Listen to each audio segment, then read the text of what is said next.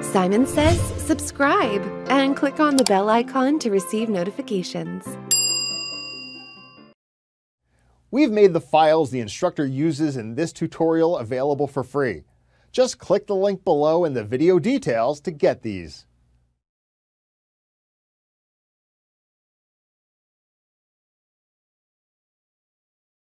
Welcome to Google Sheets Basics. For many people, spreadsheets are scary, and that's probably because they think of numbers and math, but it can do so much more than that. Google Sheets is extremely versatile, and you can make it do almost anything that you want it to do. In this course, we're going to prove that by making our very own recipe book from scratch as we explore all of the basics and endless possibilities of Google Sheets. Hello everyone, I'm Heather Matisse, your instructor for this course. I'm a certified Google educator and a certified Google trainer. I have spent more than 10 years in the world of learning and development, specifically focusing on EdTech tools in the K-12 and higher education spaces. The Google tools are the backbone or springboard to innovative instructional practices, and it provides the unique opportunity for real-time collaboration, which deeply enriches the learning environment. And yes, I have taught kindergartners how to use Google Sheets, so I promise you can learn how to use Google Sheets too. In this course, we will begin with modules dedicated to Start It, meaning starting a sheet from scratch, working with rows and columns, including my favorite feature, which is grouping. Then we'll look at picking a theme, where I will try to convince you to never touch the font button on the toolbar. I know, insert eye roll, but I promise you it will save you so much time and effort, so trust me. And then we'll wrap up the section with all of the ins and outs of formatting with 2 pro tips: paint format and clear formatting. This section is full of keyboard shortcuts. Our next section, Insert It, will cover all things inserting. We'll look at inserting links, inserting images, and inserting drawings. And by drawings, I don't mean you need to be an artist. Drawings refers to Google Drawings, which opens up a whole other world of possibilities, such as adding videos into our Google Sheet. We'll also look at inserting checkboxes, my new obsession, and then we'll wrap up this section by looking at inserting notes and comments, especially how these two are similar yet different and when to use them. Up next is Organize It, where we'll do a data cleanup and dive into conditional formatting, which many people love, but then we're going to dive into 2 things that kind of seem like hidden secrets: drop-down menus in cells and other forms of data validation. These are especially useful when you are collaborating with others on a Google Sheet. You can put warnings or reject inputs other than what you specify. If someone is filling in information on your sheet, these are must-have features. Once we've created, inserted, and organized our sheet, we're going to work with it. In this section, we'll look at sorting and filtering, especially filter views. We'll cover the basics of formulas and functions, so you non-math people don't worry one bit. We're going to cover non-math-based formulas and functions as well, for example, Google Translate. We will take a close look at my favorite function, query, which some argue can replace many other functions and even some features of pivot tables. So we'll look at that, and we'll wrap up this section by looking at how to work with multiple sheets. In the next section, Graph It, we'll focus on all the possible types of graphs and charts that we have in Google Sheets. There are a lot of possibilities here.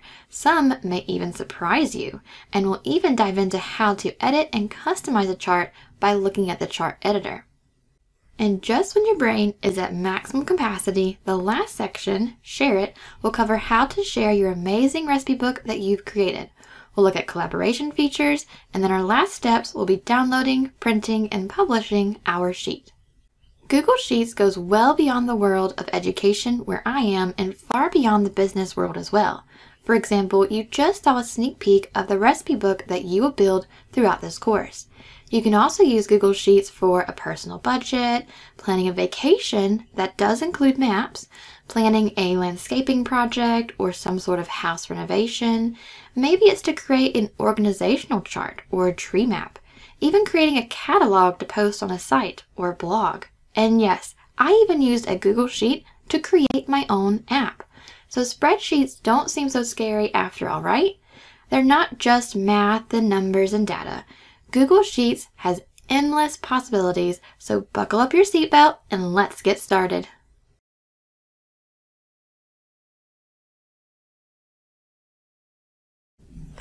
Welcome back, everyone. Let's get started by looking at how to access and create a new Google Sheet.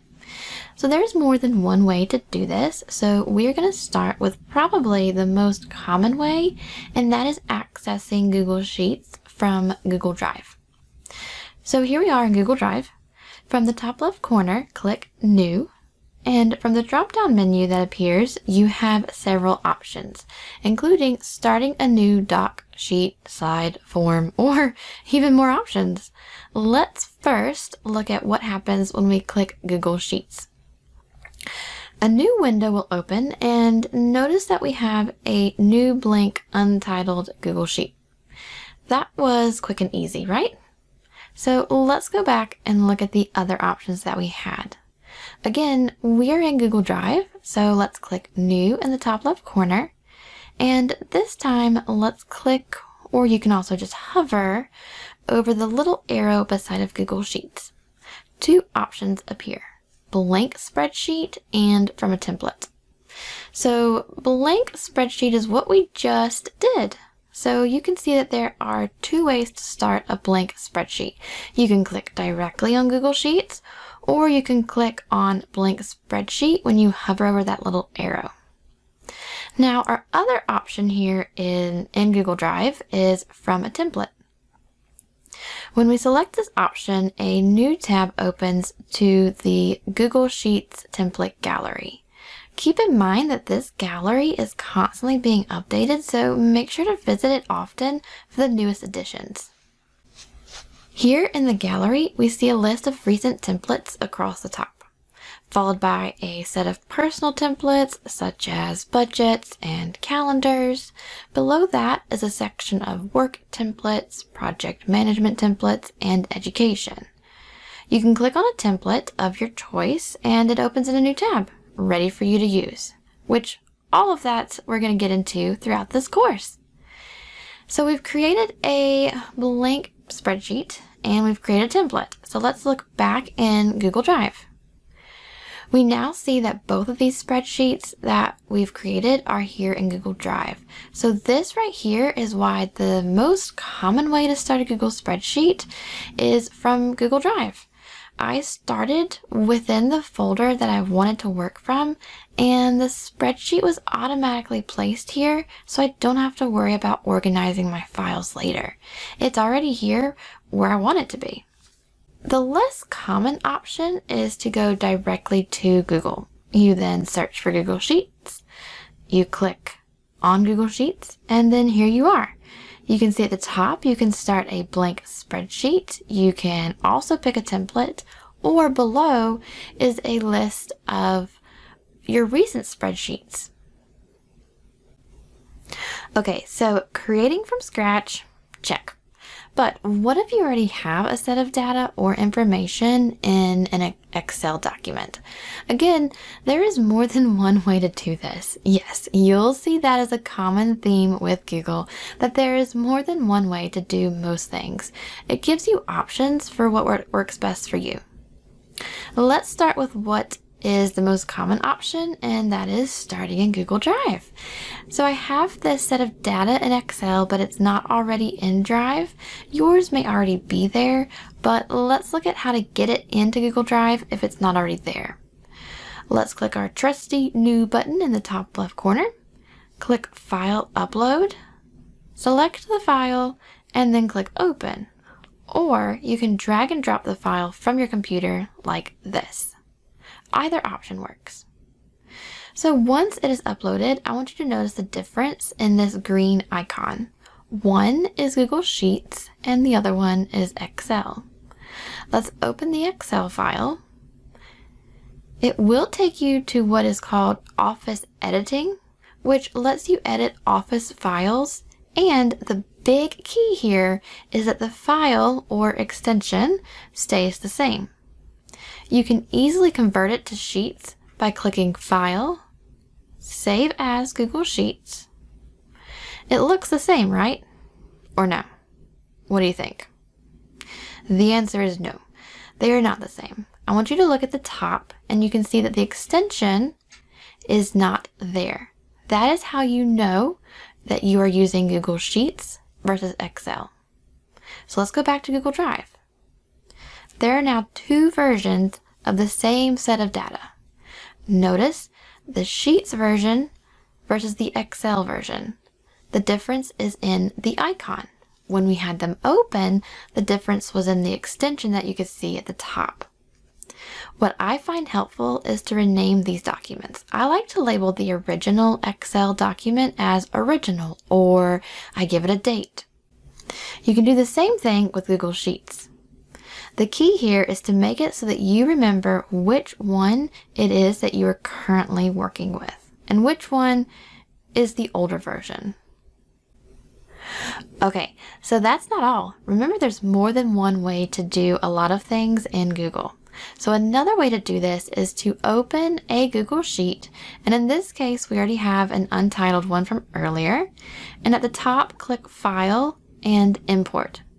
I can upload my Excel file. Again, I can select that from my menu or just drag and drop it like this. And so here is the big difference. You can create a new spreadsheet with this data. You can insert it as new sheets, meaning whatever sheets you already have will be untouched, and it just tacks these on as new sheets or new tabs to the right. Or I can wipe out everything that's already on this spreadsheet and replace it with this data that I'm importing. So let's go with Insert New Sheets so that you can see what that looks like.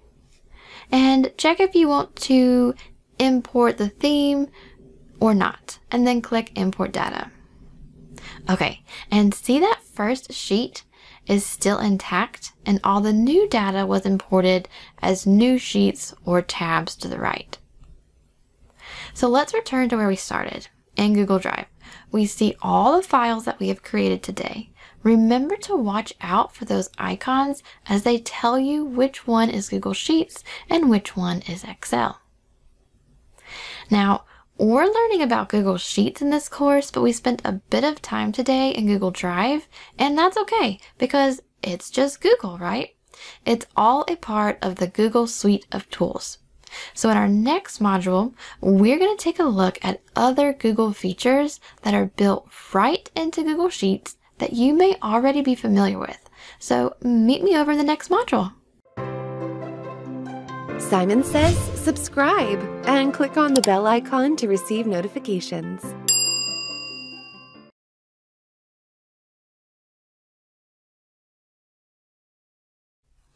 Welcome back, everyone.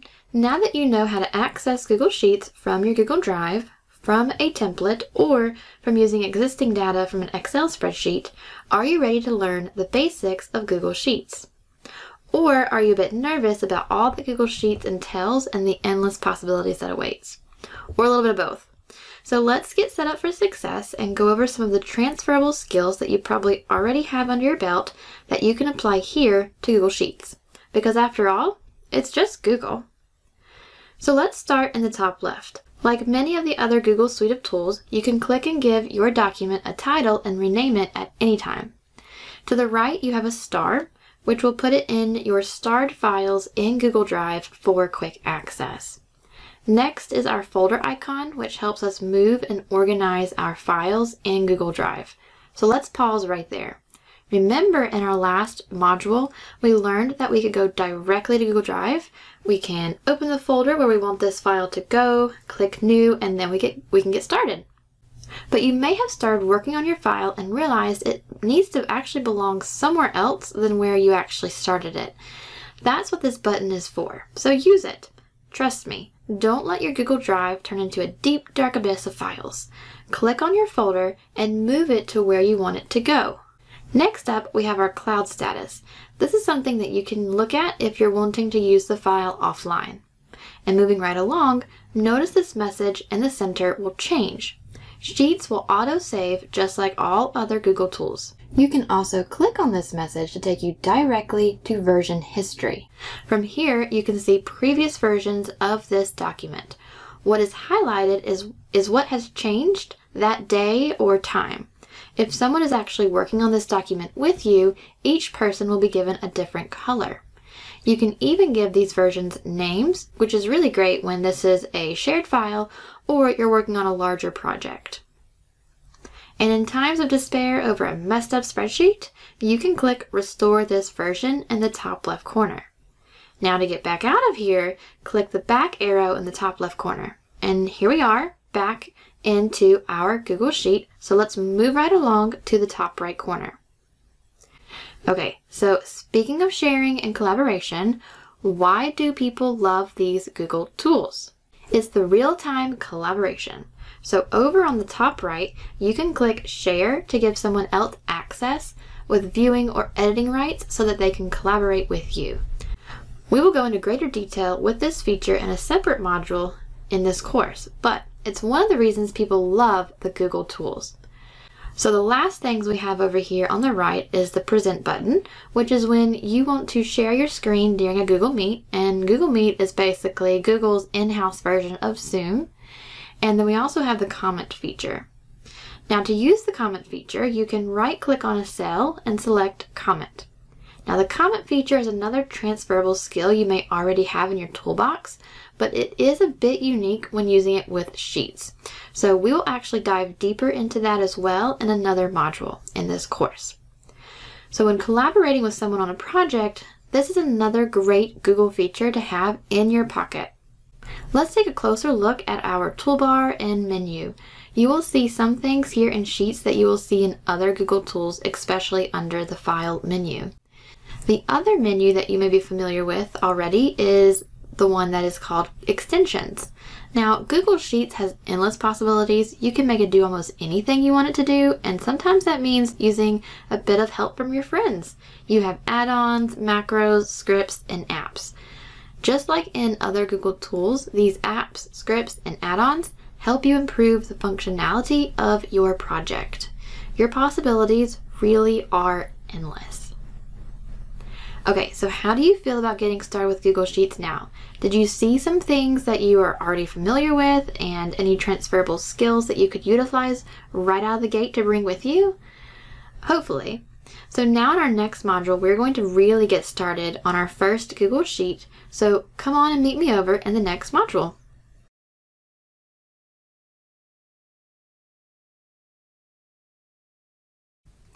Welcome back, everyone. You've learned how to get started by accessing Google Sheets through Google Drive. You've also learned how to access it by Googling Google Sheets and converting it from an existing Excel document. You've also looked at some transferable skills that you may already have coming into this particular Google tool.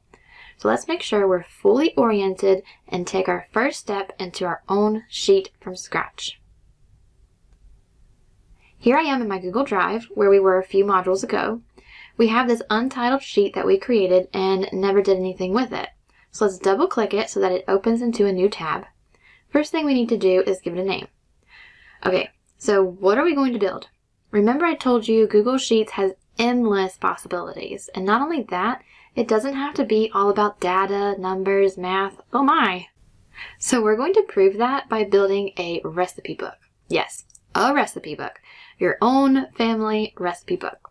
So let's click up here in the top left and use your family's name, for example. I'm going to write the Matisse recipes. You give it the name that you want to use. All right, great. Now let's take a look around. We briefly touched on the menu, but let's take a closer look. We looked at File, so let's look at Edit. Actually, many people don't even use this menu other than to use Find and Replace, because these are all great, easy keyboard shortcuts like copy and paste and undo, all of which we will cover. And next is Insert. You won't use it much either, except this one little section, charts, pivot tables, images, drawings, and that's because it's already built in from the sheet itself without having to rely on this menu. Now you also have format and data seem to be the two menus you will come to the most up here, but again, many of these things you can do directly from the sheet and the toolbar without having to come up here to the menu. So let's take a look at this toolbar. You have your undo redo buttons, you have print, and then you also have paint format, and then you have zoom. Now the rest of this toolbar is broken into sections. This first section, think of it as formatting the data itself and what that data is. The next sections are for what that data looks like. So bold, color, alignment. And then we have a section for, think of it as manipulating the data. So that was what is the data, how that data looks, and then the data manipulation. So now you are familiar with the toolbar and the menu. So the last thing is what's at the bottom. Now we're looking down here at the bottom, there are multiple sheets or tabs. Click the plus to add more sheets and double click to rename that tab. And single click to flip between the tabs. There's much more to do with these, so we will actually go into a whole module later on that goes into much more detail about these extra sheets down at the bottom. The last thing down here is explore. We'll play with this along the way because you will see it's like an assistant. When you highlight data or certain cells, what it provides you with will change. If you highlight an obvious data set that is great for graphing, it's going to give you some graph options. If you highlight certain data points, it may suggest different functions or formulas that you could use. Here's my favorite trick over here. Select a few cells and it will tell you how many you have selected. No more having to count yourself. So wondering how many recipes total that you have? Highlight and there you go. It tells you. How quick and easy is that? It's a great little built-in trick. Alright everyone, so that was a very quick orientation. So you saw me add a few cells to our sheet, so in the next module the real action begins. We will actually add to our recipe book, so go find your favorite recipes, and I promise it's okay if they are straight from the internet and not written in a book passed down from grandma. And any and all recipes will do. So gather your recipes and meet me over in the next module.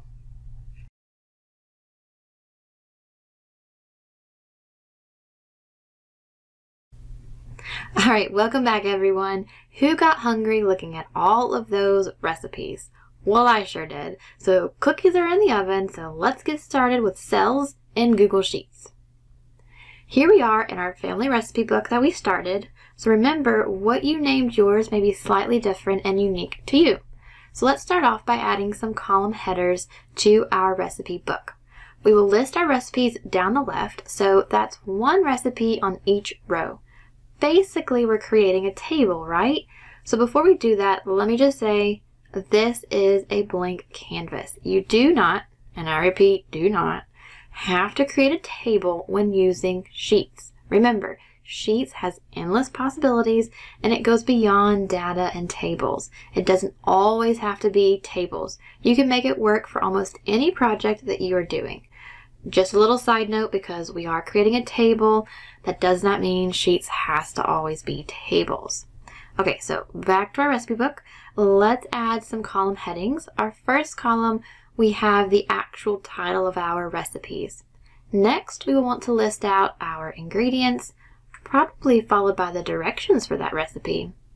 A few extra columns we may want to add to help us search our recipe book later on when we've filled it up.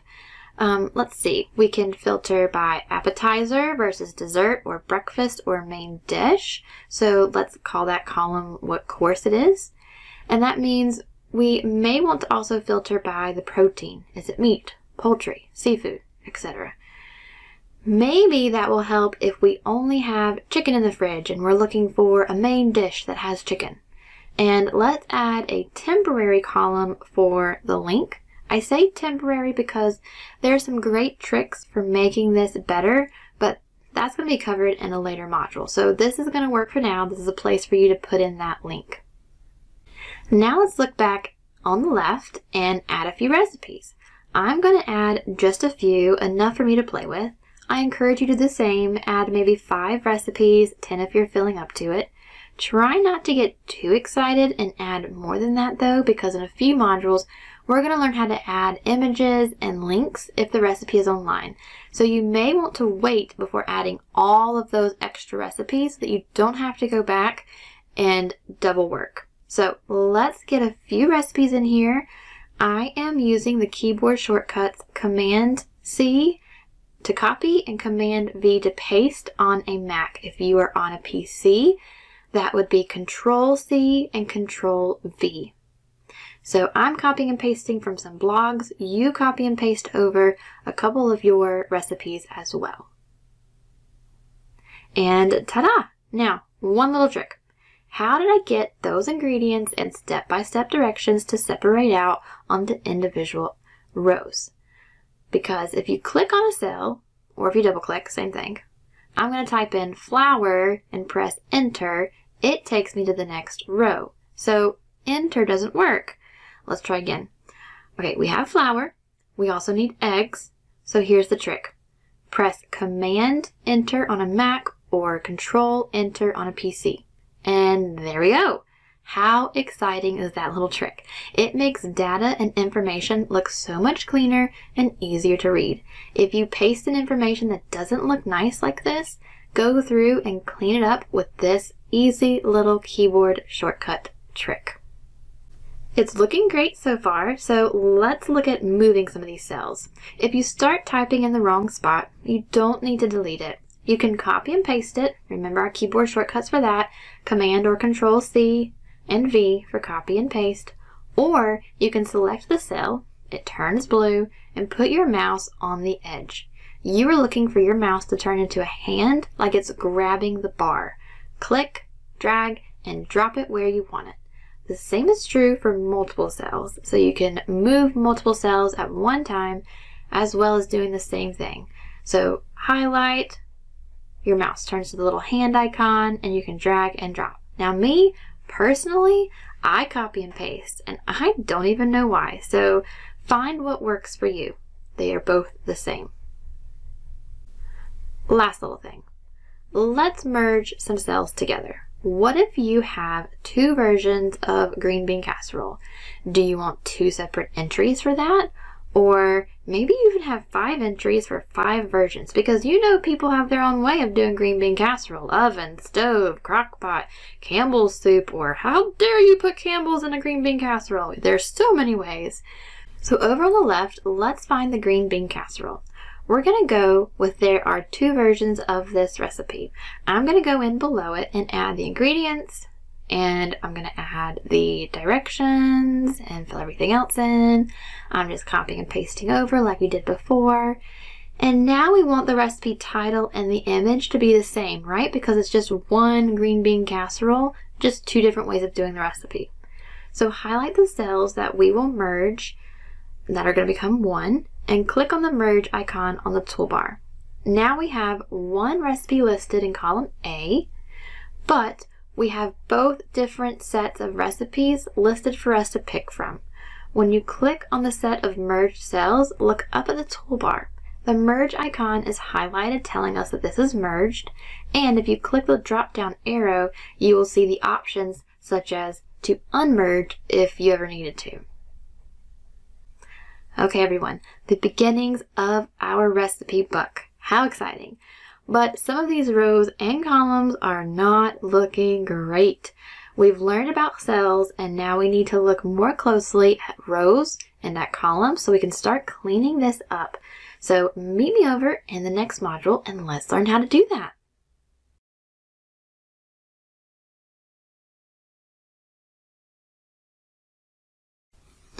Welcome back everyone. We've learned about cells, and our recipe book has a few recipes in it, but it doesn't look so great.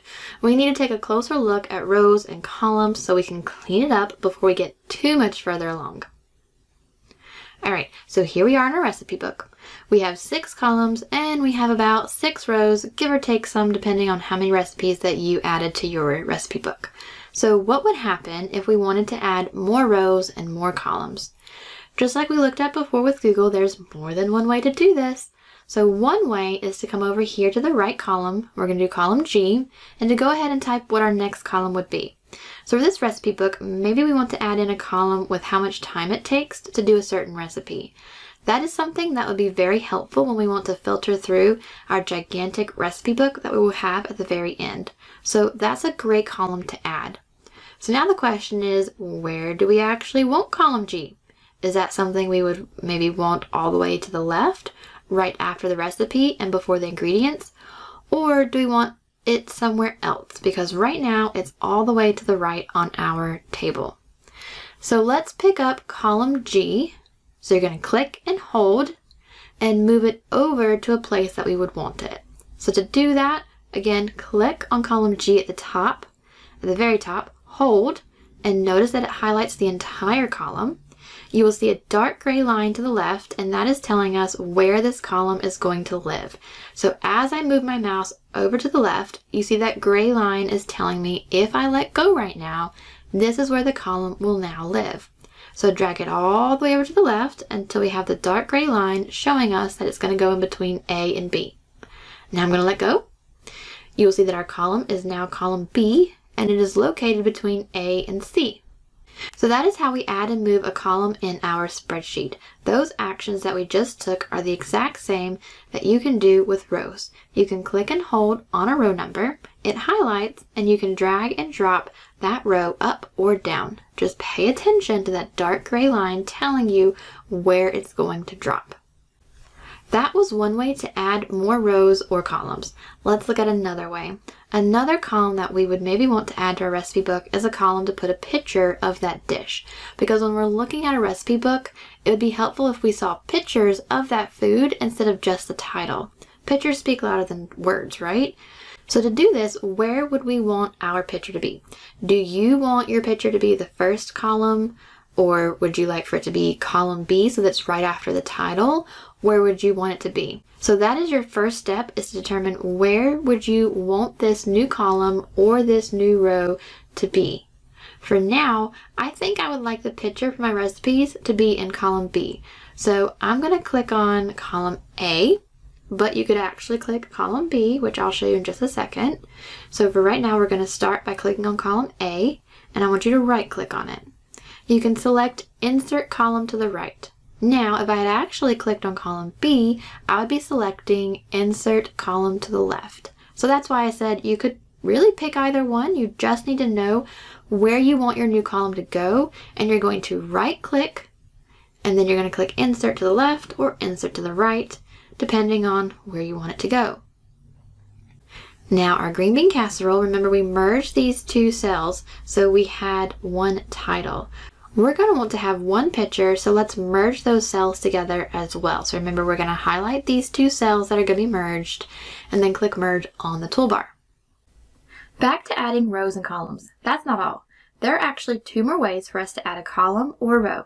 When you have that column selected, click the Insert menu, click Column, and select to insert one to the left or to the right. The same is true for rows. You can select, click Insert, and then Row, and then inserts above or below. The final way is the quickest. You can use the keyboard shortcuts. Select the column and use Command-Option equals on a Mac or Control-Alt equals on a PC, and it inserts a column to the left. For a row, you can do the same keyboard shortcut, and it inserts one row above. With this option, you need to remember that it will always insert to the left or insert above for a row. That was 4 different ways to add rows and columns. Find which one works best for you. I personally usually use the keyboard shortcut, or I right-click on the column or the row and then I select Insert. Now, do you have too many rows and columns from playing around? You can right-click and select Delete, or you can use the keyboard shortcut Command-Option- on a Mac or Control-Alt- on a PC. It's easy to remember because they are beside each other on the keyboard. You just need to remember that equals means to add and minus means to take away or remove. So that was part 1 of rows and columns. Meet me over in the part 2 module so that we can continue looking at these rows and columns. We're going to look at how to resize, how to hide, group, and how to freeze.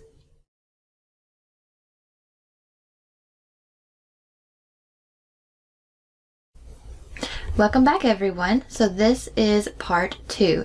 In part 1, we just looked at how to add these rows and columns, and here in part 2, we're going to focus on how to resize, how to hide, group, and how to freeze our rows and columns. Next up is resizing. Our spreadsheet is still looking like a mess. There is, of course, you're going to laugh, more than one way for us to resize our columns and rows.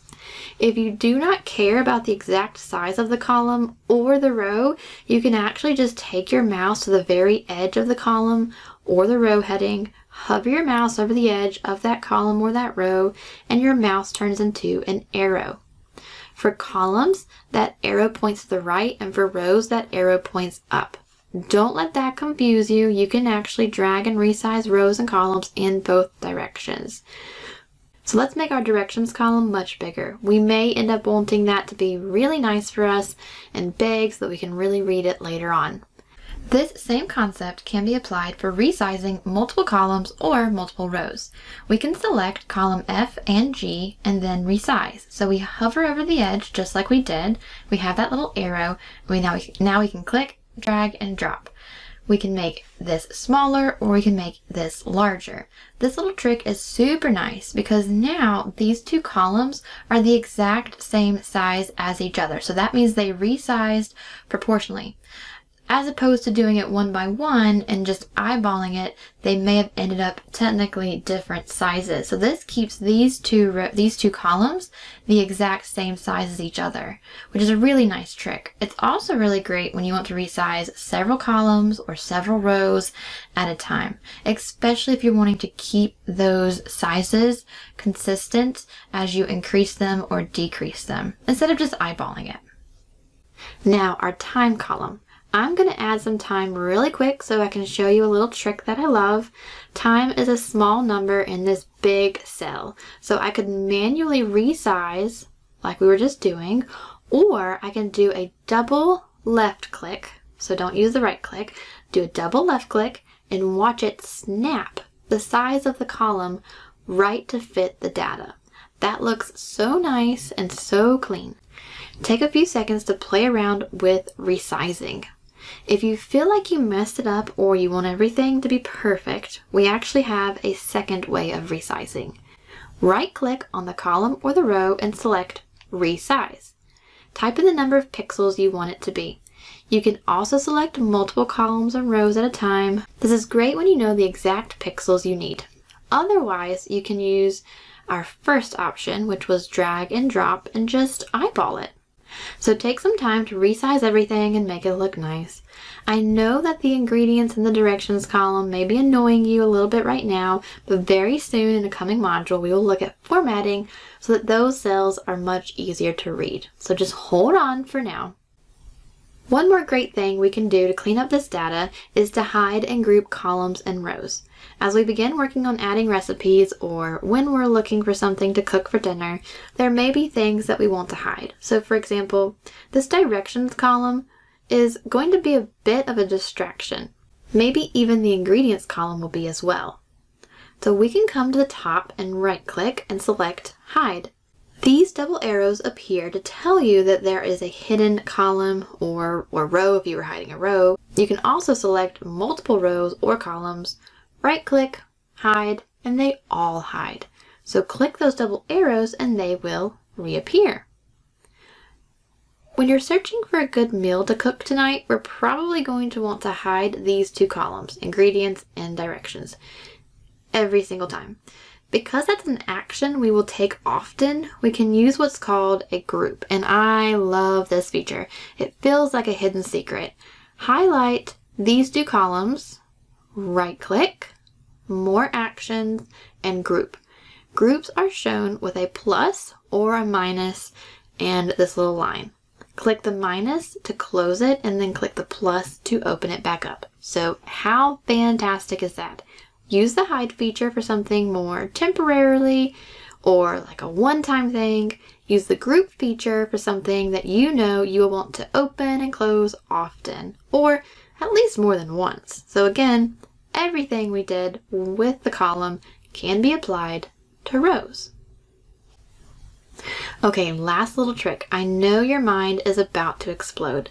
It's called freezing. So let's freeze our top row and our first column so that as we scroll, we will still see our headings. To do that, hover over these bars on the top left corner. Drag this one to the right so that we freeze column A. Or column B if you prefer and you want the pictures to be kept with the recipe title, but that's your personal preference. And then drag this one down so that we freeze the first row. Now look, when we scroll, these two stay frozen.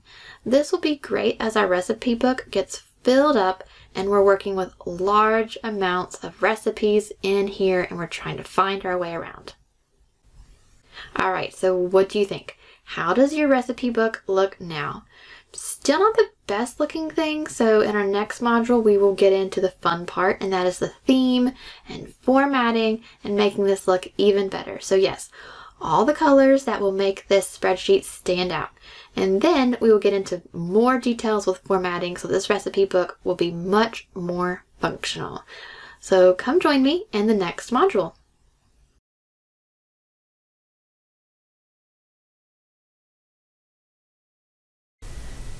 Welcome back everyone. Our recipe book is looking better, but it still looks very plain.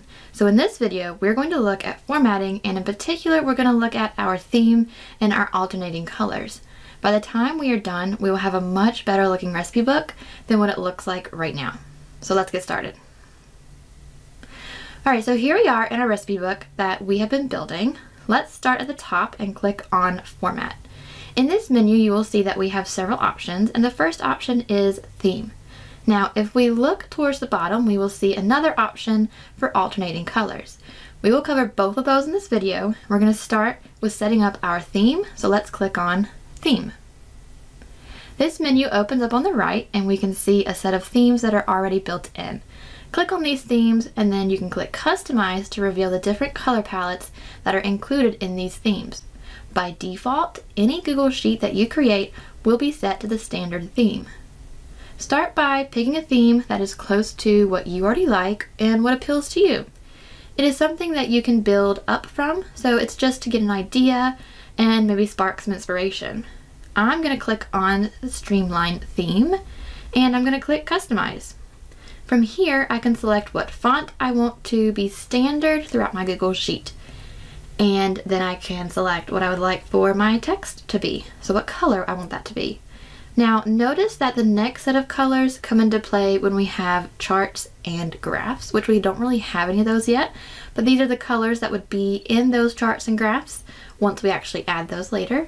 I can customize these colors to my liking. Personally, I like to use a free color palette generator that I get from the internet, and it helps me come up with a set of colors. And then I'm going to show you where you're going to take those hex codes from those generators and put those into here. Alright, so what I really like to change is the color of the hyperlinks, which we're going to get to in a coming module. But we're going to change that color now. So you can click on the color and select from the list what we have like this, or click here to customize the color. If you know the hex code, like I said, from some sort of color palette generator that you're using, you can copy and paste that here into this little box. Okay, so I'm going to go with this color for my hyperlinks because I like this color. Take some time to get your colors set up the way that you would like them, and when you're done, you can click Done when you're finished, and you're going to want to click this little X in the top right corner to get this menu out of your view so that you can see more of your spreadsheet. Alright, we're back in our recipe book. We're going to go through the same process as we did with the theme. So click on the Format menu at the top and select Alternating Colors from that drop-down menu. This window opens on the right, and it tries to be really smart and help you by going ahead and giving you alternating colors in gray for the area that it thinks that you need. Depending on where your mouse was before you actually clicked on the Format menu and then alternating colors, it may have actually just colored a single cell. So the first thing we need to do is look up at the very top where it says Apply to Range. Click on the little 4 square icon, which represents our range, which is on our sheet, so it's just an area, and another pop-up appears. You can delete out whatever is in that space, and now that it is empty, you can actually click on the square in the top left corner, and that selects our entire sheet. It is in between the A and the 1. So one click and it highlights our entire sheet. Isn't that such a cool trick? So for this recipe book, we want to apply these alternating colors to the entire sheet. But you could have also just selected a very specific area or range, kind of like this. Notice that I started with that data range empty. I deleted it out. And as I highlight the cells, it is writing the range for me. So if you have the correct thing and you're ready to go, you can click OK. There are some default styles, so go ahead and play around with these. You may like one of these already, so pick one of these styles that is close to something you're looking for, and of course we can customize them. So now down in the middle section, you can personalize this to the header color and then the alternating colors that you prefer to use. So for example, you may like this header color, but you may find that the alternating colors are a little bit too dark or too bright for your liking. So for example, I'm going to change color 2 and lighten it up just a little bit. We can click on this color drop down menu. Now that we see at the top are the theme colors, and then we see our customized section, followed by a section of standard colors. I want you to play around and pick what you would like. I'm going to customize this color and lighten it up a little bit. So I'm going to click on the plus button in the customize section, and I'm going to drag the color towards the white to lighten it up. You're going to click OK to save your changes. And you can also change the header. You can change it to whatever you like. I'm going to pick a color from my theme. Remember, that's why it's great to have a theme, because now I have those colors right here. When you're satisfied, click Done. If you don't like using the alternating colors feature, that's perfectly fine. Some people don't like to use that. You can click Remove at the bottom. So you saw the theme colors when we were changing out these colors. It's a great example of why you want to set up a theme before you start formatting your Google Sheet. Honestly, sometimes I start with alternating colors first because they do seem so dominating, and then I work backwards to pick theme colors to match what I did here with alternating colors. So sometimes I end up coming back and changing these alternating colors once I do have a theme picked out. It just really all depends. You can start with one or the other first, as long as you get a theme settled before moving forward with all of your other formatting. So test it out, find out what works best for you and your workflow.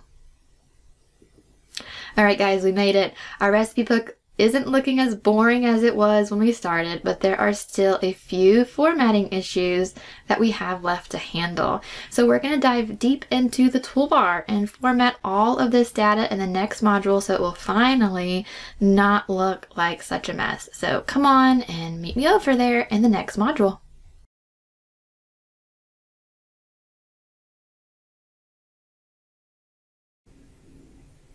Welcome back, everyone. Wow, our recipe book has come a long way. We have a few more things to finish formatting and cleaning up, all of which we will wrap up in this module. So by the end of this module, it will be presentable and ready for us to fill it up with all of the recipes that we love. So let's dive right in. We're going to take a look at formatting along the toolbar as well as formatting in the drop-down menu. Remember from our previous modules, the toolbar and the format drop-down menu are the same. That makes two ways to do one thing. Add in some keyboard shortcuts and you have 3 ways to do the same formatting actions that we are going to learn about. So remember to test them out and find out what works best for you and your workflow.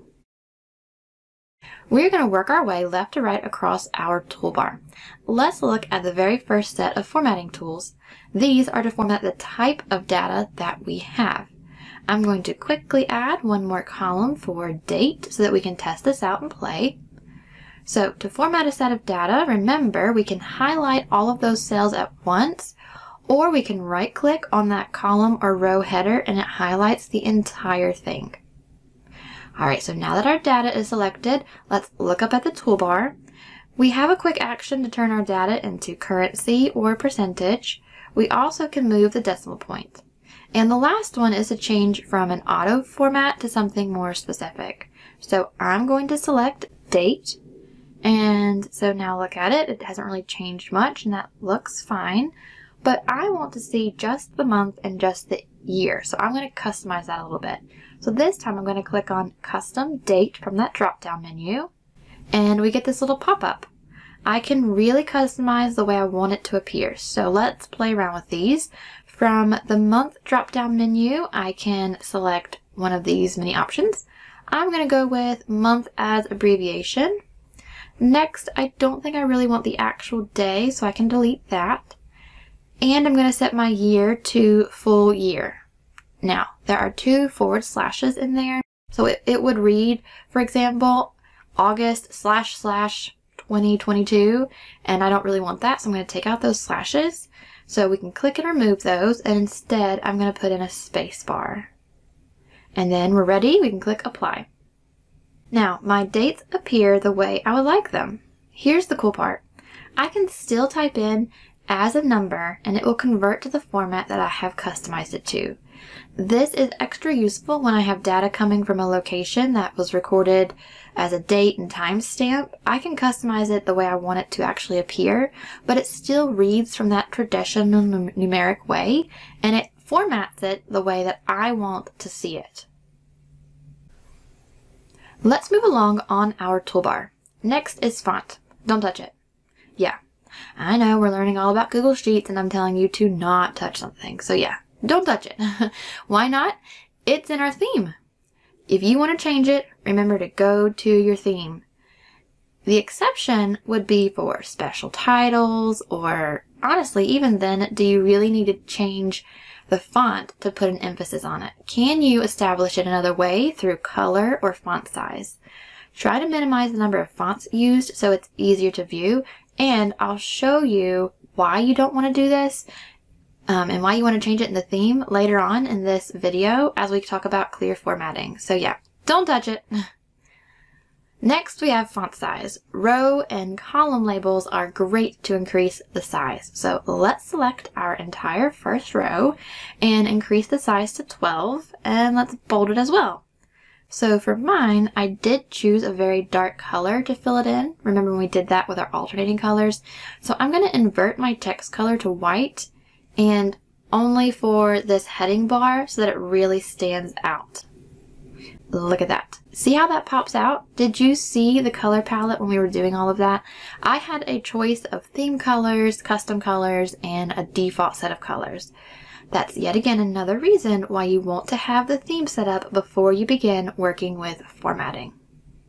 Now before we keep going, because I increased the size and made the text bold, do you have columns that need to be resized? Remember we learned in previous modules how to resize those columns and rows. You can hover, click, hold, drag and drop. You can also double click, which is my favorite way because it will snap it to fit the data. So go ahead and take a couple minutes to work on changing your font size, making it bold, resizing as needed. Next up is our fill color. That is what color is used to fill a single cell or a set of cells. After that is our borders. These are great for helping separate and chunk data. With both of these options, you select your data first and then you click on the icon on the toolbar. So I'm going to color my recipe column just like that. So remember, we click, go to fill color and pick a color. Again, it's a great reason to have colors in your theme so you can pick from one of those. And now borders are similar. You select your data, you click on the borders icon, but first select your style and select your color on the right. And then you can select your different types of borders. I like to do this on smaller tables because you don't really get to see it on very large tables like this. I do like to use it for breaking up data, especially with this little dotted line and a lighter color, like a light gray. So play around with that and see what looks best for you. And then meet me over in part 2 so we can continue learning about this. We're going to cover alignment and wrapping. We're also going to look at our format menu and clear formatting. So come on over and meet me over in the next module.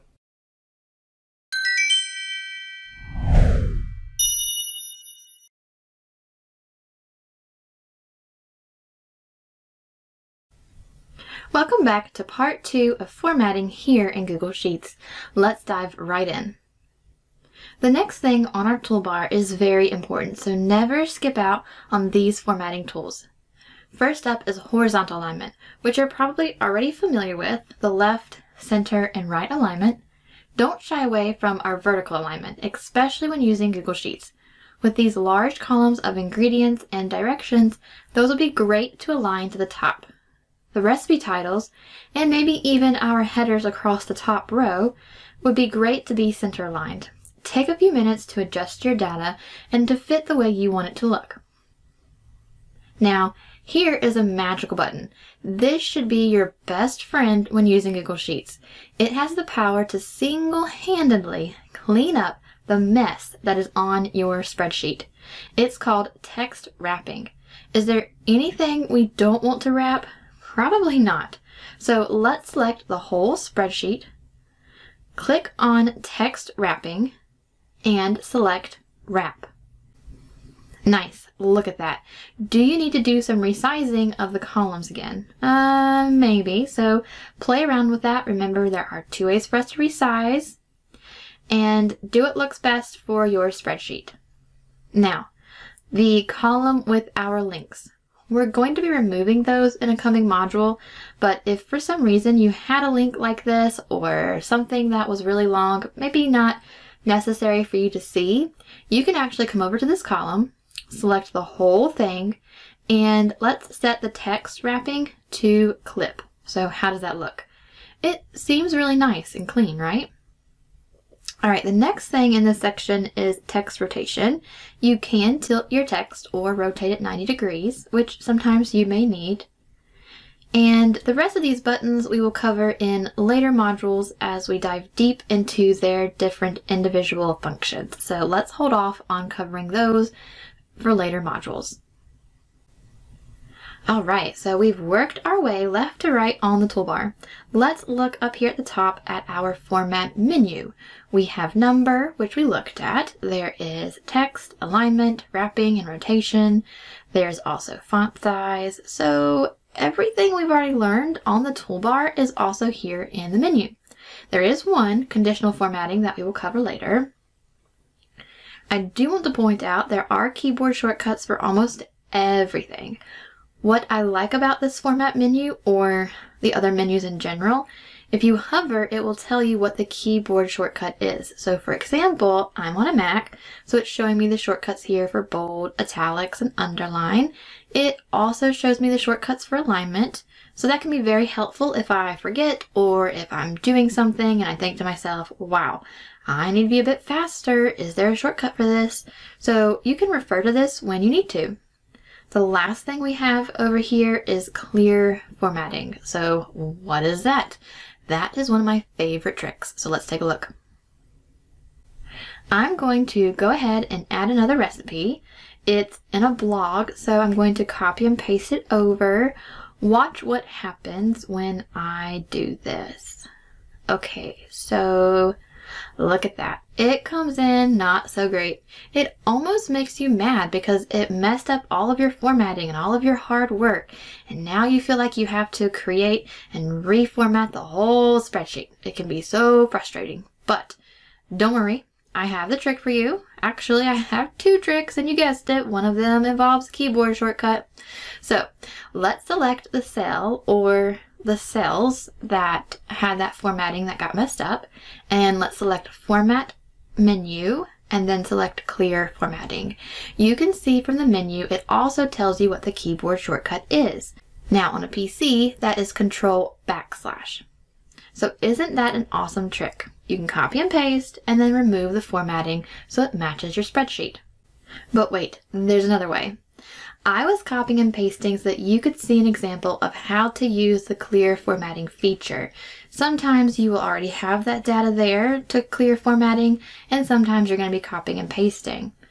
But if you're copying and pasting, there's an even quicker way, and that is to use another keyboard shortcut.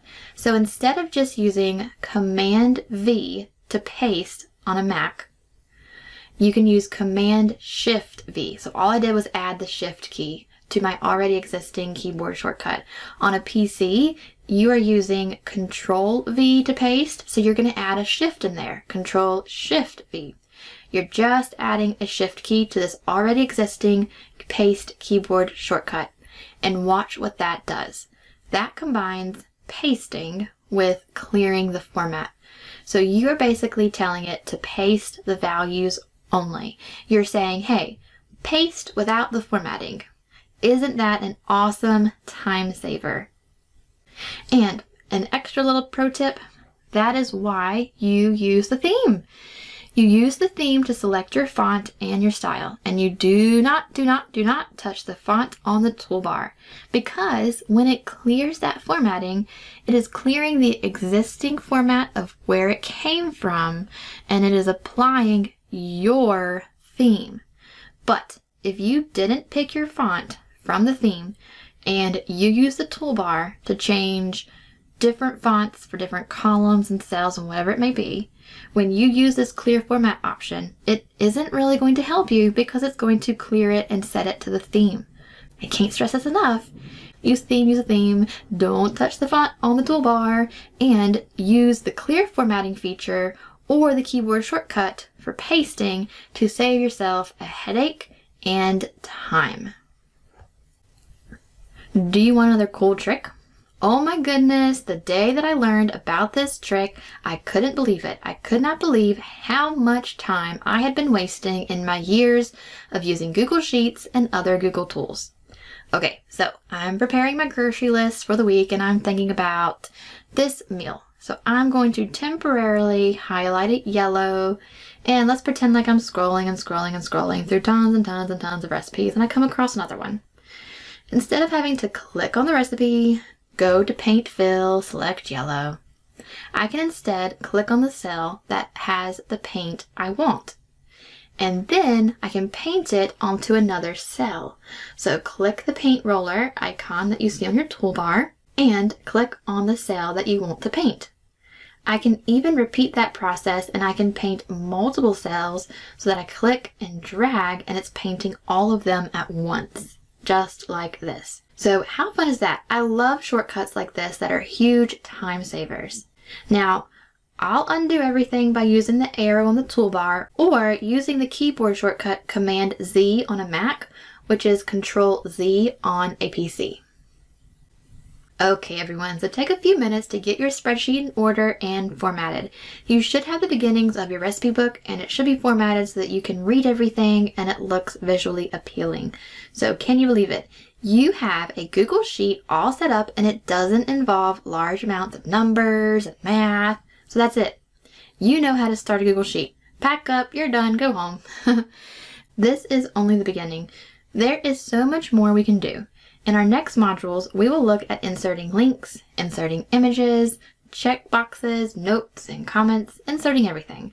It's all about inserting. So come on over and meet me in the next module.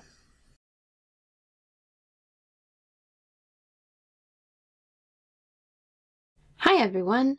For exercise 1, your directions are listed here on this very first tab of the Google Sheet. You will be working from the All tab that you can see here at the bottom.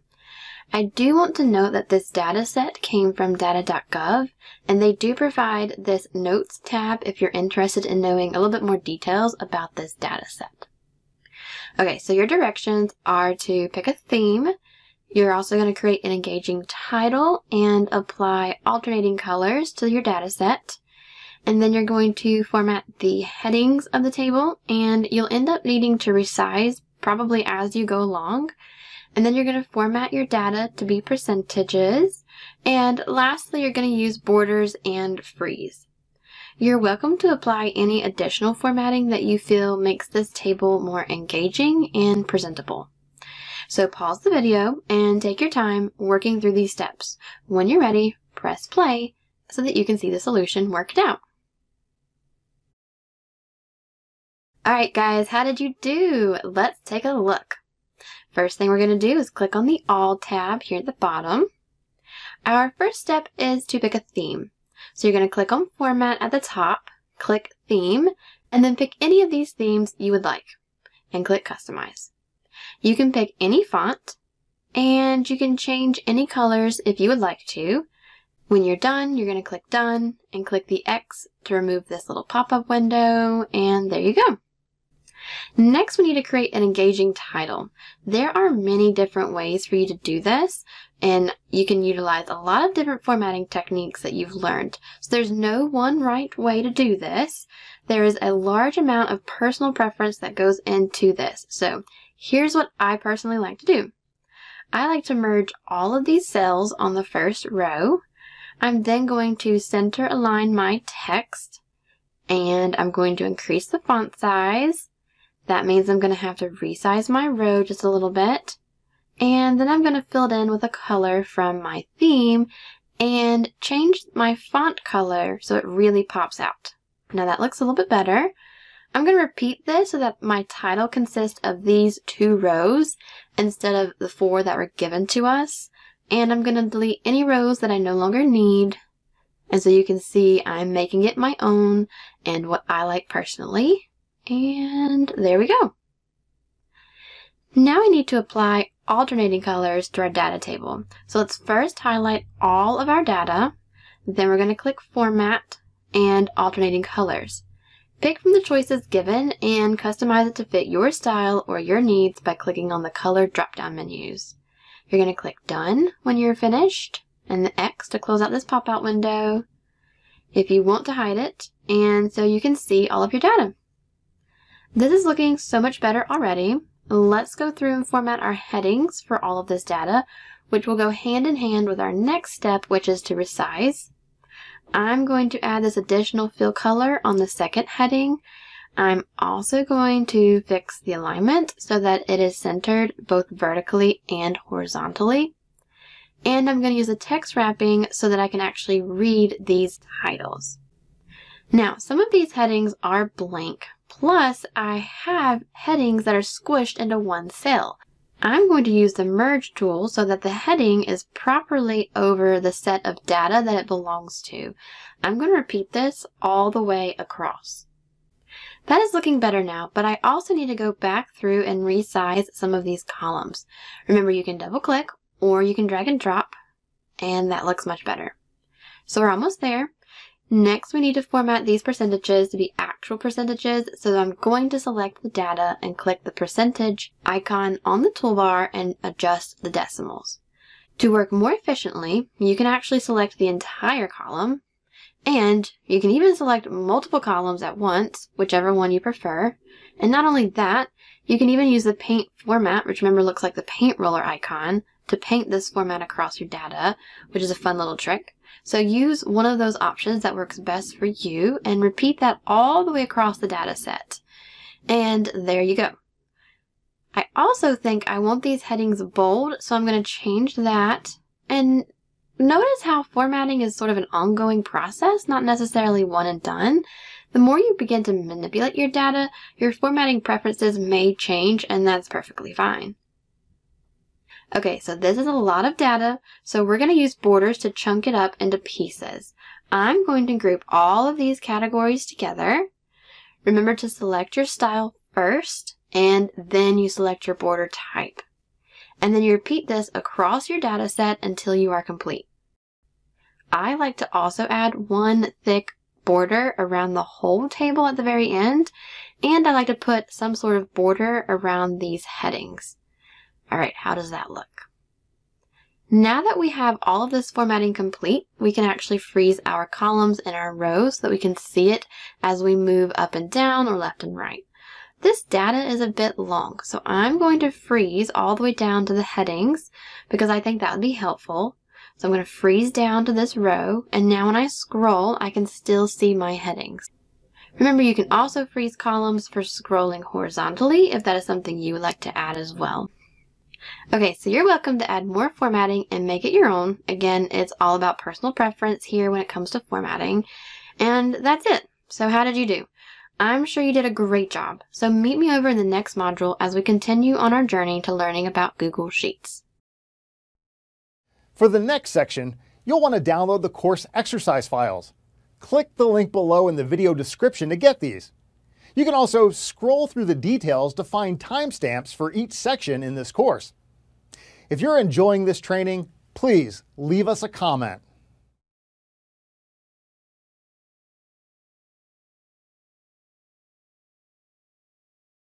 Welcome back, everyone.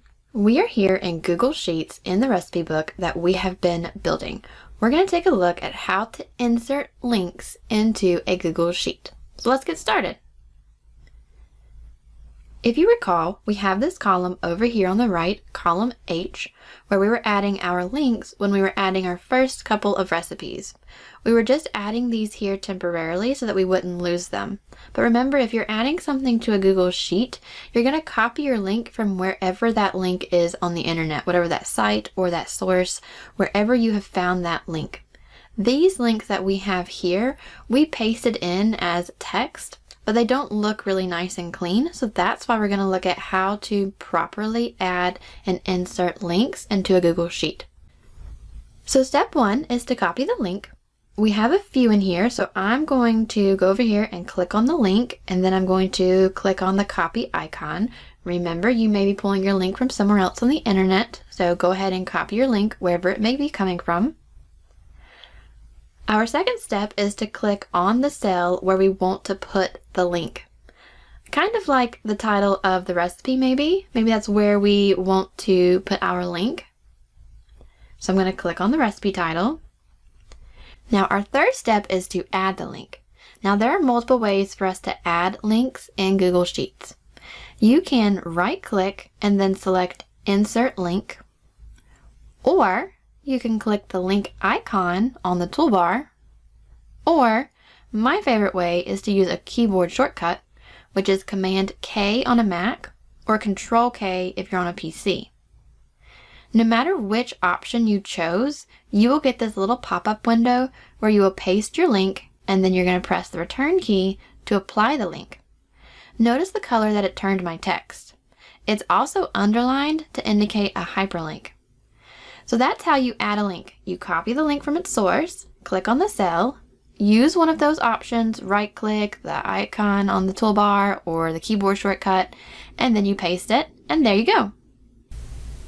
Now for our recipe book, you may have found that you do not like changing these recipe titles to the links of the recipe. Also, now when you scroll through the recipes, you're going to have this little pop-up window of the website. Maybe you're fine with that, maybe you like that, or maybe that bothers you, and that's okay.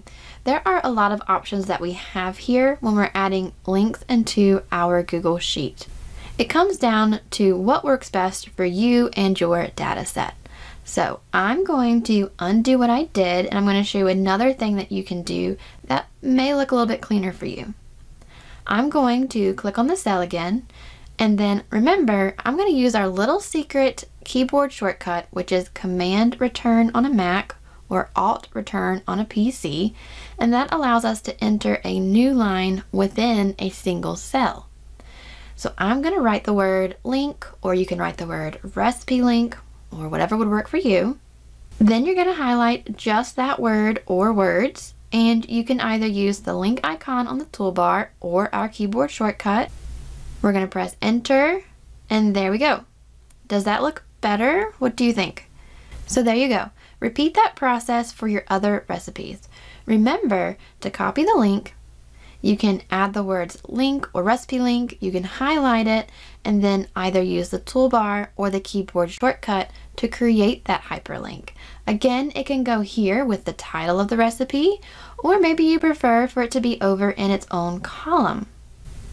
Now, with this option, when you scroll through here, you will still see a preview of the link as you scroll down and look at the different recipes.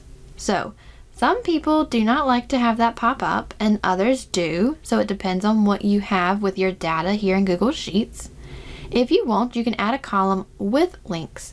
So you can use this exact same technique to clean up what we already have. So I'm going to actually click on the link that we have over here in column H.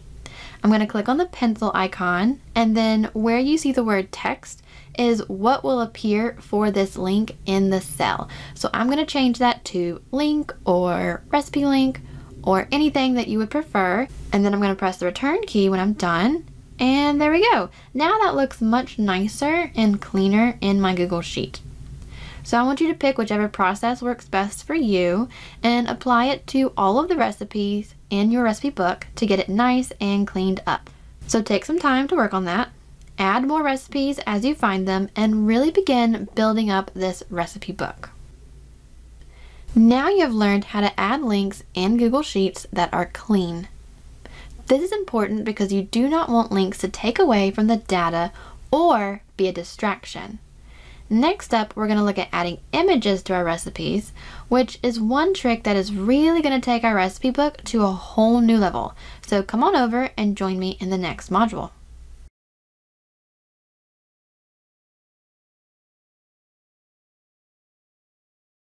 Welcome back, everyone. Look at our recipe book that we've been building in Google Sheets.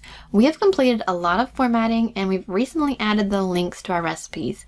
Now we're going to fill in this column that we set up a while back with images of our recipes. This will help us as we scroll through our recipe book looking for something. You can also imagine that there are other times with other sets of data where images will be helpful. So let's dive right in and look at how to insert images. We're going to start with our very first recipe here, baked apple pork chops with green beans. Our first step is to click on the cell, and then at the top we're going to click Insert. From the menu, we're going to select Image, and you will see that there are two options: Insert Image in Cells and Insert Image over Cells. We're going to look at what happens with both, but for now we're going to use the In Cells and look at all of the ways that you can pull the actual image. When you select either option, this window is going to open. You can pull images from your computer with Upload. You can also use your computer's camera to take a picture, which you may or may not use as often as the others, but it is a pretty cool option to have. There is also by URL, which means you can pull the URL from somewhere on the internet, and we're going to test that one out in just a little bit. There's also the option for Photos, which refers to Google Photos, and then we have Google Drive if your image is located there, and then last there's a Google search if you want to search for the image. For the first one, we're going to use Upload. I have this image on my computer, so I'm going to go ahead and drag and drop it here, and there it goes. Notice how it snapped the size of the image to fit perfectly in the cell.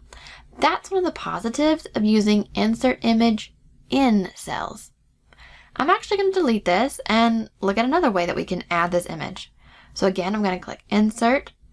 I'm going to click Insert Image in Cells. This time I'm going to do by URL. So for this recipe, I have opened this image of the recipe so that I have the URL. There are multiple ways to get images from sites on the internet, such as a blog or the recipe. One way is to right-click on the image and you'll have one or more options. For example, Open Image in a new tab is the option that I used to get this image here today. And then I can copy the URL that I have at the top of my web browser. Or I could have selected Copy Image URL directly and saved a step. So copy your URL and return to your Google Sheet. You're going to paste in that URL and click Insert Image. And there you go. It looks the same, right? Using the URL and uploading directly from your computer are probably the two most common options. So again, let's do our second recipe. You can go directly to the place where this recipe is located. We're going to right-click on the image that you want and then click Copy Image URL and return back to Google Sheets, where we're going to click Insert, Insert Image in Cells, select By URL, and then paste in that URL, click Insert Image, and there we go. It's really nice how it snaps to resize it to fit the cell. Let's look at a couple more options for adding images. So I'm going to delete out this image again, and let's try again. Go to Insert, and let's look at Photos. Remember, Photos refers to our Google Photos if you happen to be using those. You may have images that are in your Google Drive, so you can click on that, and you can search for your image, or you can navigate through your Google Drive to where that image is located. So you're going to double click the image, or you can click on the image, it turns blue, and click Insert. And there we go. So that image came from our Google Drive this time. So let's look at our last option, which is to search Google directly. I'm going to use our green bean casserole for this because it is a rather common recipe. The others may not have really shown up in a Google search. So again, I'm going to make sure I am over the cell where I want the image to be. I'm going to click the Insert menu and then Insert Image in Cells. And now I'm going to go over to Google Image Search. So you can search just like you would on Google. And as I do that, I'm going to select whichever image I want. Notice it turns blue, and then I can click Insert. And here we go. Again, it snapped it so that the whole image fits in the cell perfectly. Okay, so we've learned how to add our images. So far, we've added them in cells. As the name implies, in cells means the image will be inside of a cell, just like text is inside of a cell. If it's inside of a cell, that means we can change the size as we change the column and row sizes like this. Notice how the images are changing size with the size of the cell. It also means that you can apply alignment to these images, so you can align them to the top, bottom, left, right, center. What is really great about this option is the image will snap to the size of the cell. You don't have to worry about changing it as you go. Now, if you do want to control the size more directly, you can use over cells. So let's look at this option. I'm going to add this image of our baked apple pork chop so that you can compare the two.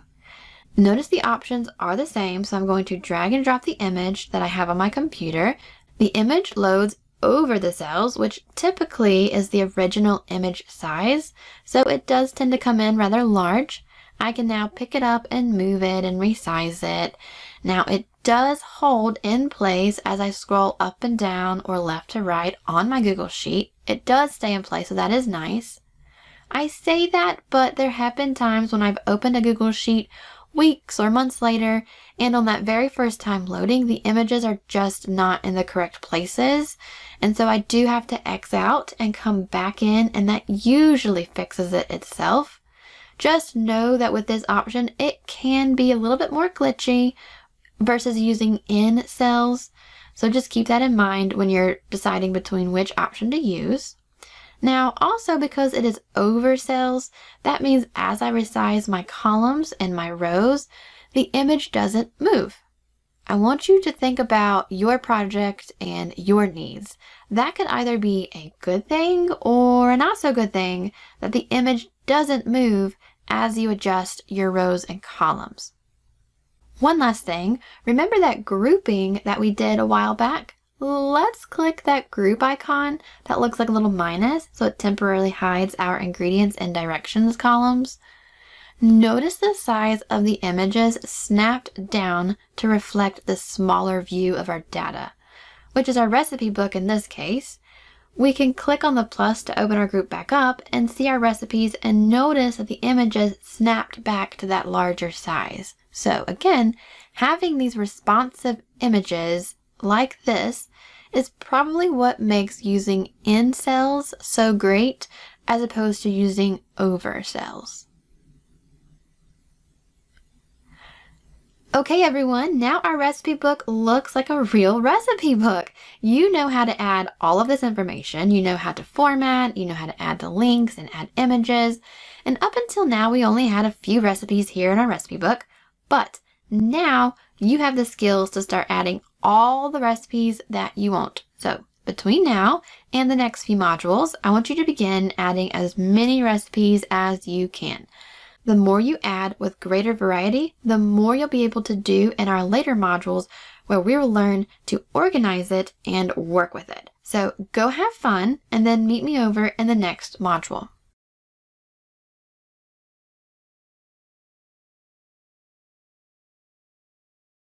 Welcome back everyone. Before you run away because it says we're going to learn how to insert drawings, let me go ahead and just say it doesn't mean the drawings you are thinking of. You do not need to be an artist or have any type of handmade or digitally made drawings. This feature of Google Sheets refers to Google Drawings, which, you'll be surprised, really opens up endless possibilities for using Google Sheets. So let's get started. Okay everyone, let's start with what is Google Drawings. This is Google Drawings. You can access it from your Google Drive or multiple ways, just like Google Sheets. You know you are in Google Drawings with this red icon. It's essentially Google's version of a one-page blank canvas. Some people refer to it as like a single Google slide or as Google's sort of poster maker, sort of like a version before Canva came along and became popular. It has a lot of uses in the education field, so you may already know how to use Google Drawings and you can transfer those skills here to Google Sheets. Now on the toolbar, you see that you can add shapes, text boxes, and images. So let's go back over to Google Sheets and you can click Insert and then Drawings, which again refers to Google Drawings. Notice it just looks like a mini version of that real Google Drawings that we just saw. So I'm going to go in here and I'm going to add 2 boxes to show you something. One reason why people like to use drawings in Sheets is the ability to drag and drop objects, such as sorting or organizing, whatever it may be. So I'm going to get these 2 in here. And now you can see that I can drag and drop these 2 and move them around. So imagine I had the days of the week and a whole assortment of recipes. I could then easily drag and drop and place them in order for what recipes I wanted to do this week. To get out of here, we're going to click Save and Close. And now I can see what it looks like. Sometimes you may need to zoom out to find where that drawing ended up. It places a drawing in Sheets as if it was an image. So remember, we learned how to add images over cells. That is basically what this Google Drawing is. It is applied as an image over cells. And just like images, you can resize them and you can move them. You can double click to reopen the drawing and edit it. Notice that the image we saw didn't represent the entire space. That's because it tries to be extra smart for you and really only show you what it thinks that you need or want. If for some reason you want all of that extra space to be shown, here's a little secret that I like to use. I put a border by adding a box and making it transparent and putting it in the back. Again, we're not really focusing on Google Drawing skills right now. We're just looking at how you can get drawings into Sheets and why you would even want to. So I'm going to click Save and Close. And this time you can see the entire drawing is showing, and this time it has the border around it. So that's just a little trick if you're using Google Drawings in Google Sheets. Let's take this and look at another reason why people use Google Drawings in Google Sheets.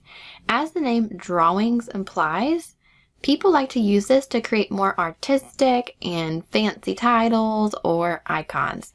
So let's edit this drawing that we have. Again, you can double click as we did before, or you can click the 3 dots and click Edit. I'm going to use this circle to make a more fancy title for the recipe. I can use all sorts of Google Drawings features to format it and increase the font size. I'm going to click Save and Close when I'm done. And I have it the way that I want it. I'm going to place it where I want it here in Google Sheets. Remember, this treats it as an image over cells so that I can resize it and I can move it to wherever I want it. And there we go. So that's what it would look like. Now, speaking of artistic titles, here's another secret. People like to use this for word art. Within the Google Suite, you'll see word art within Google Slides. But when Google Drawings was launched, it too had word art. Because you can put a Google Drawing inside of Google Sheets, that means you can put word art in Google Sheets. So let's change this circle to word art. So I'm going to delete the circle that I had, and I'm going to go to Actions and then Word Art. I can type what the text is, and there we go. Now I can use all the different formatting features of Google Drawings to design this title the way that I would like to. And just like before, when we're done, click Save and Close, and there you go. Now, I personally like to use this when I'm turning a particular data set into a more presentation type format for some sort of meeting with colleagues or stakeholders to discuss a set of data.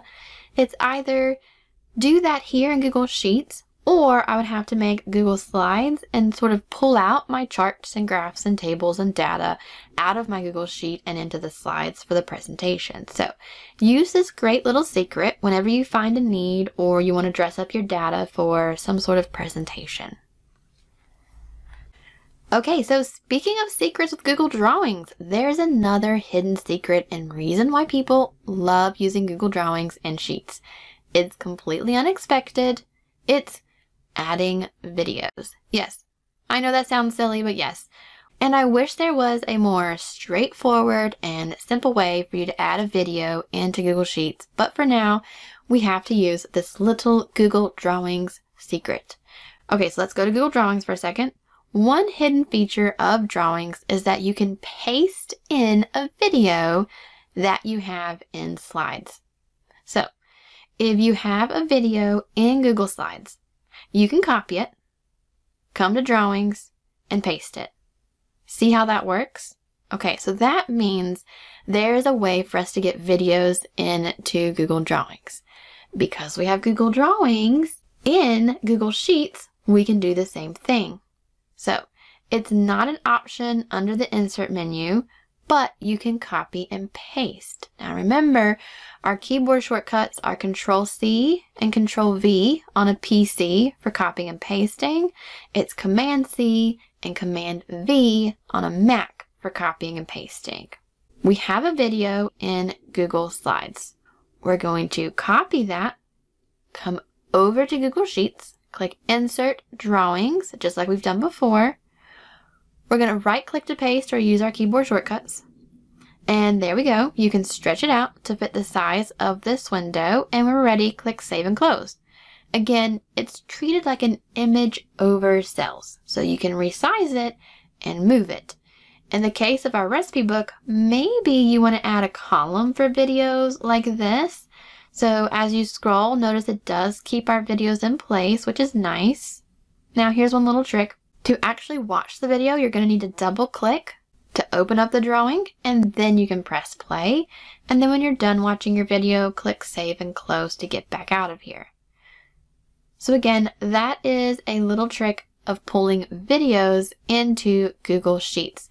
Your video will first need to be in Google Slides, and then you can copy it and bring it here into Google Sheets via Google Drawings.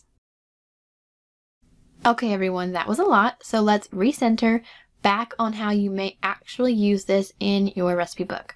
I have this drawing over here for you, so you can double click to open it. You may like to have a drawing like this to type out your meals for the week. Maybe it's just your lunches or your dinners, or maybe you want to actually write out breakfast, lunch, and dinner for each day of the week like this. This is just an idea. In a later module, we're going to look at adding an entire new tab to our Google Sheet that allows you to do this more fully. And guess what? It's going to let you pull down with a drop-down menu all of your recipes so you can just select from the list. Yeah, it will be amazing, so definitely stay tuned for that. But if you prefer, you can also just use a Google drawing like this. Alright guys, we made it. Not at all what you expected out of inserting drawings, right? It really does open up so many more possibilities for Google Sheets.